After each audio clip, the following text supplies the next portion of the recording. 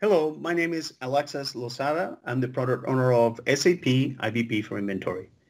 And today I want to introduce you to our brand new Fiori app inventory analysis, where users can spontaneously generate scenarios for inventory related changes to input, demand, supply, and policy variables. Inventory planning involves monitoring changes in input variables, such as forecasts, assessing operational opportunities, or reviewing changes in policies, which require the users to analyze how such changes impact inventory plans. With this application, you can uncover impacts of certain scenarios compared to baseline planning, learn which inventory input variables have an impact on your plans, as well as determining the sensitivity of such input variables.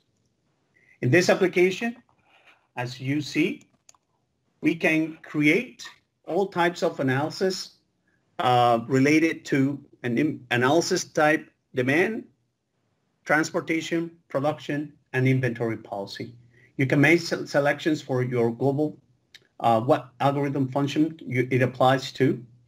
It helps you to easily create an analysis by default selections of key figures and displayed attributes.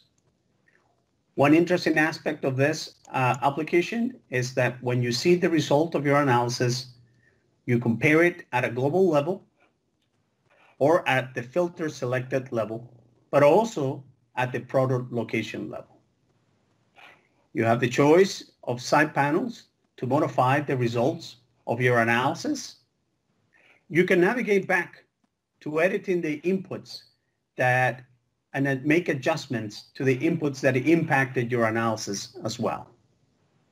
So with that, I want to welcome you to this brand new application that was released as part of the IBP for Inventory 2011. Thank you.